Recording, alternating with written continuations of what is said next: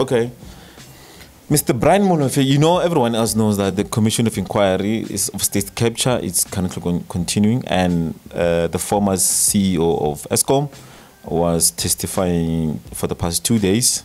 And one of the main things that he said, which is a big concern to us, all of us South African, is that the South African Reserve Bank was offered to have a black-owned bank, was offered to actually buy Nedbank. Now, this offer was sent to South African Reserve Bank during the time of Tito Mboweni, while he was the governor of South African Reserve Bank.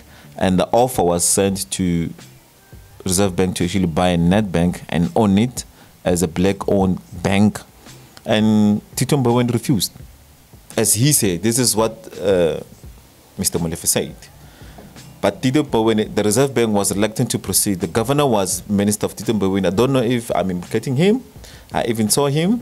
It was about a black bank. It was buying the bank and was turned down by the Reserve Bank.